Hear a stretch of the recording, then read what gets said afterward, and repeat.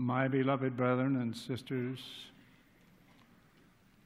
150 years ago, the prophet Joseph Smith organized a school of the prophets. The purpose of this school was to prepare selected members of the priesthood to preach the gospel of Jesus Christ to all the world. In the absence of a temple, the first school of the prophets was held in a small room in the home of Bishop Newell K. Whitney. Brigham Young was one of the early participants in this school, and he described the scene which frequently presented itself during the meetings. Quote, "The brethren came to that place from hundreds of miles to attend school in a little room probably no larger than 11 by 14. When they assembled together in this room after breakfast, the first they did was to light their pipes, and while smoking, talked about the things of the kingdom. And as soon as the pipe was out of their mouths, a chew of tobacco would then be taken. Often when the prophet entered the room to give the school instructions, he would find himself in a cloud of tobacco smoke. This and the complaints of his wife at having to clean the floor made the prophet think upon the matter. And he inquired of the Lord relating to the conduct of the elders in using tobacco." Close quote. In response to this inquiry by the prophet, the Lord gave him a revelation in the Whitney home. The revelation is known as the Word of Wisdom. At first, the revelation was not given as a commandment. It was given as a principle with promise, adapted to the capacity of the weak and the weakest of all saints who are or can be called saints. This allowed time for the saints to adjust to the principles contained in the revelation. While I was on my first mission in Great Britain in 1922, some of the good sisters had difficulty giving up their tea. They had joined the church. I read that passage to them, and most of them quit drinking tea because they did not want to be considered the weakest of those who are or can be called saints. In 1851, President Brigham Young proposed to the General Conference of the Church that all saints formally covenant to keep the word of wisdom. This proposal was unanimously upheld by the membership of the church. Since that day, the revelation has been a binding commandment on all church members. The word of wisdom is one of the recognized and distinctive practices of members of the church. Generally, others not of our faith acknowledge that members in good standing abstain from tobacco, coffee, tea, and all alcoholic beverages. Scientific studies have confirmed that Latter-day Saints have less incidence of heart problems, cancer, and other diseases because of their adherence to the word of wisdom. These studies have demonstrated that not only will one live a longer life, but that the quality of one's life will be better. The word of wisdom is one of the evidences of the inspiration of Joseph Smith's prophetic calling. Let me tell you why.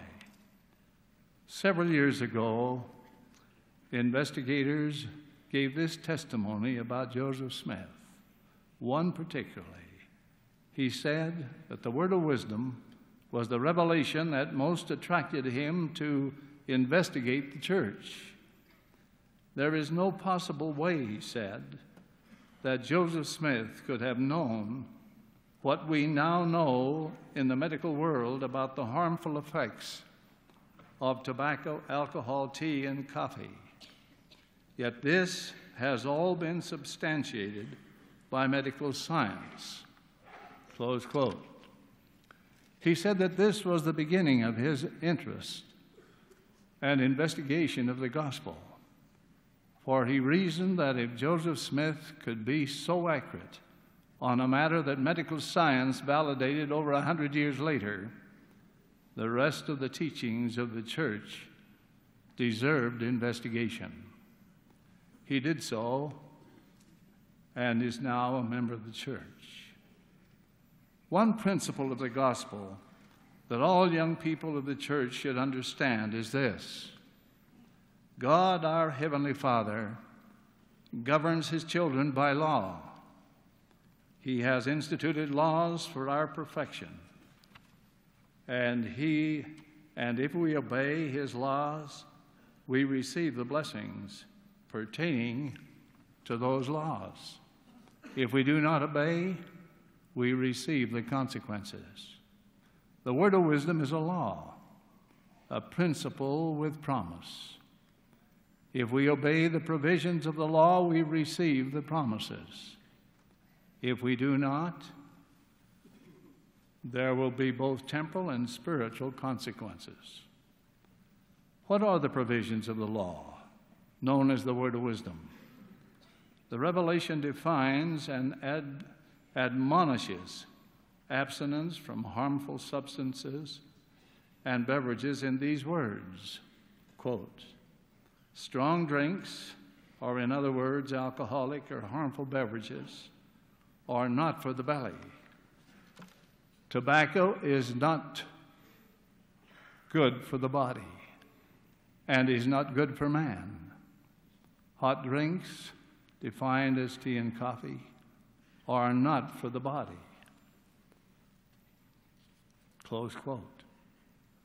Those foods which are good for man are described in these words, quote, all wholesome herbs God hath ordained for the constitution, nature, and use of man, every herb in the season thereof, and every fruit in the season thereof, flesh of beasts and of the fowls of the air are to be used sparingly. All grain is ordained for the use of man, to be the staff of life. All grain is good for the food of man, as also the fruit of the vine. Unquote. In this revelation, the Lord counsels us to use meat sparingly. I have often felt that the Lord is further counseling us against indiscriminately killing animals, for He has said elsewhere in Scripture, quote, woe be unto that man that sheddeth blood, or that wasteth flesh, and hath no need. Wheat is particularly singled out as being good for man, as is the fruit of the vine, vegetables, and all fruits. This is the wisdom of the Lord on the matter of sound nutrition and diet. The word of wisdom allows us to know that the Lord is vitally concerned about the health of His saints. He has graciously given us counsel for improving our health, endurance, and resistance to many diseases. The temporal promise for obedience is, quote, they shall receive health in their navel, and marrow in their bones, and shall run and not be weary, and shall walk and not faint. Close quote. I have always felt, however, that the greater blessings of obedience to the word of wisdom and all other commandments is spiritual. Listen to the spiritual promise, quote, all saints who remember to keep and do these sayings, walking in obedience to the commandments, shall find wisdom and great treasures of knowledge, even hidden treasures, Close quote. Some have thought this promise was contingent on just keeping the provisions of the word of wisdom. But you will notice we must walk in obedience to all of the commandments. Then we shall receive the spiritual promises.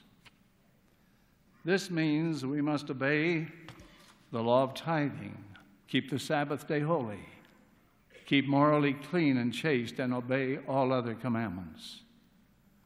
When we do all this, the promise is, they shall find wisdom and great treasures of knowledge, even hidden treasures.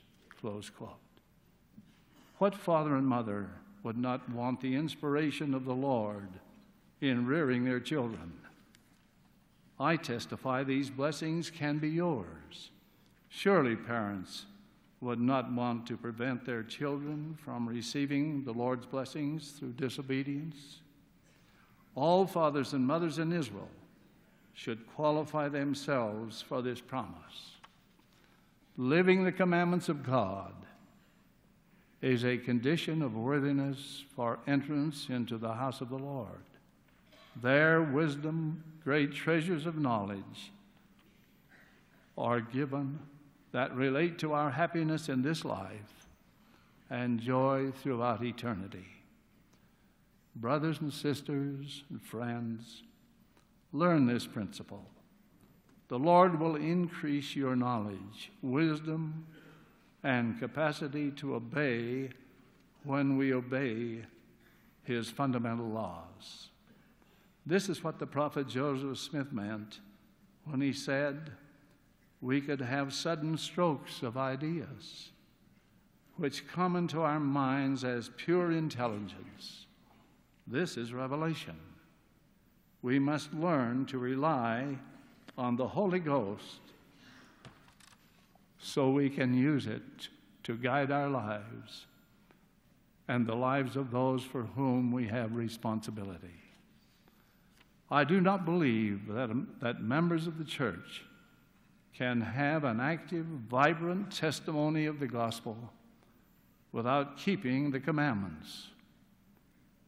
A testimony is to have current inspiration to know the work is true, not something we receive only once. The Holy Ghost abides with those who honor, respect, and obey God's laws. And it is that Spirit which gives inspiration to the individual. Humbly, I testify to the reality of this promise.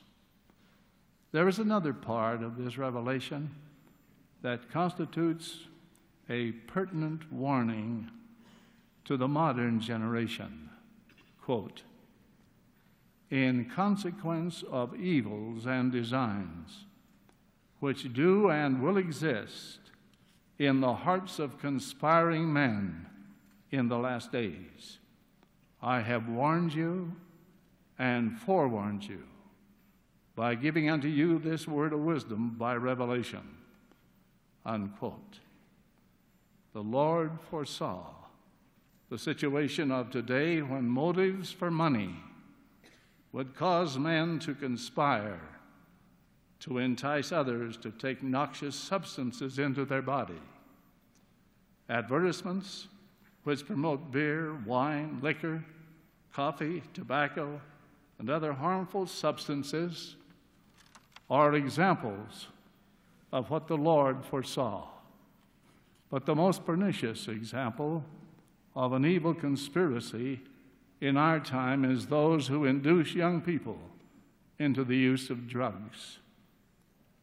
My young brothers and sisters, in all love, we give you warning that Satan and his emissaries will strive to entice you to use harmful substances because they well know if you partake, your spiritual powers will be inhibited and you will be in their evil power.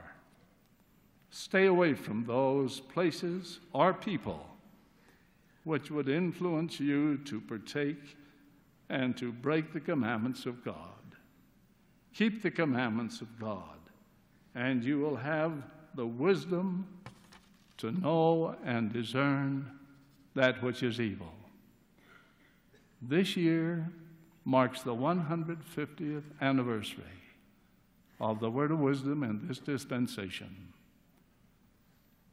Marking this anniversary, the church is restoring the Newell K. Whitney home and store in Kirtland, Ohio.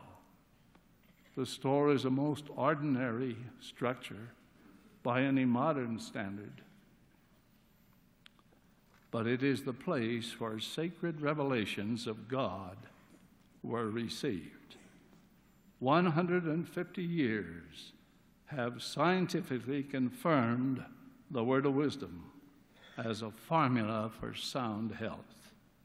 150 years experience with saints living these laws has also confirmed that God fulfills his spiritual promises to his saints.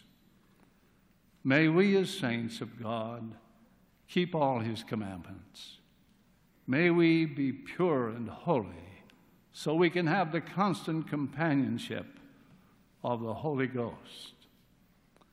Let us be distinctive as a people because of our obedience to God's laws. A new day is dawning in Kirtland. A few years ago, I broke ground for the first meeting house to be built in Kirtland since the dedication of the first temple in 1836. I recently returned and dedicated that beautiful new building. Following that dedication, we participated in a special reception attended by 58 non-members, descendants of the early saints in Kirtland. Some of these non-members have now been baptized and others are being prepared. We anticipate that within the next year, we will once again have a stake in Kirtland, where the very first stake of the church was organized. I testify that this is the Lord's church restored in this modern day. Jesus Christ lives. He directs the affairs of this church and is close to his servants. I further testify that obedience to all of God's laws brings the precious promise of peace in this life and eternal life in the world to come. In the name of Jesus Christ, amen.